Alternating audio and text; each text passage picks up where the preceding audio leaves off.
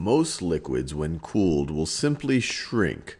Water, on the other hand, actually expands when it is frozen.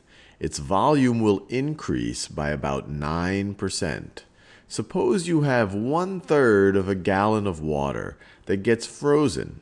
What is the volume of the ice that you now have? So you're starting with 1/3 of a gallon of water. And they tell us that when it gets frozen, when it turns into ice, its volume is going to expand by 9%. So the new volume is going to be your existing volume. So this is the original volume. Original volume, 1/3 of a gallon.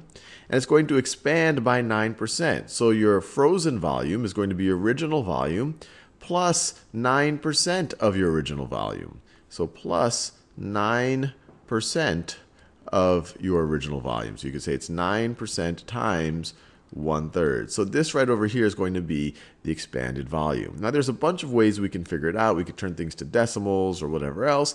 But they tell us to express your answer as a fraction. So let's make sure that everything here is a fraction, and then we'll just try to simplify.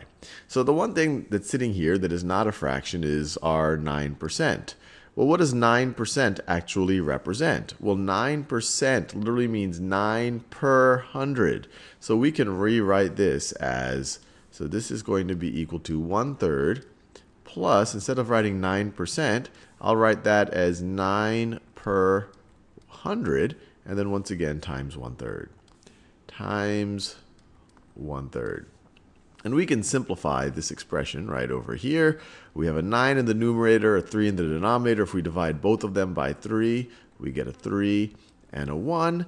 And so we're left with 1/3 plus 3/100 times 1/1. Well, that's just going to be 3/100. So this is just going to be equal to 1/3 plus, I'll write this in orange still, or maybe I'll do it in a new color, plus 3/100. Plus 3/100. And now we have to add something with two numbers that have different denominators. So let's find a common denominator.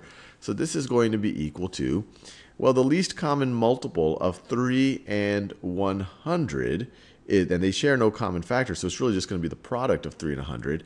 The least common multiple is 300. So it's going to be something over 300 plus something over 300.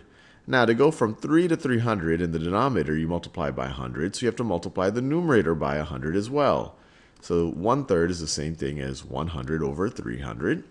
And to go from 100 to 300, we had to multiply by 3 in the denominator, so we have to multiply by 3 in the numerator as well. So 3/100 is the same thing as 9 3/100. And now we're ready to add. This is going to be 100 plus 9 over 300, which is 109 over 300. So this is the volume of ice that I now have expressed as a fraction.